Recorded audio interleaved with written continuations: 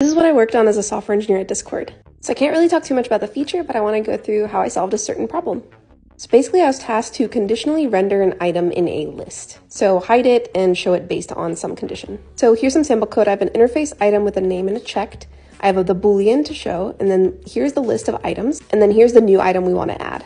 So one way we could do this is an if statement. So if show, we just pushed the array, but I don't like this, and I think we could do this in one line. So let's delete this and then use a spread operator. In the spread operator, we're going to have a ternary. So if show is true, we're going to have this object. If not, we're going to do this one. Now I made a little mistake here, so it's telling me that I can't iterate. So you have to put this in an array. And now here we're going to do an array as well, but we don't need the inner part. So what happens when you spread an empty array? Nothing. So this is perfect. Now if we run this code on show is true, you can see that it added me to this array. And if we do false, I'm not in this array. Similarly, we can add properties to objects like this conditionally. The other method doesn't work in TypeScript because occupation doesn't exist. Anyways, follow for more. I hope you liked this. Bye.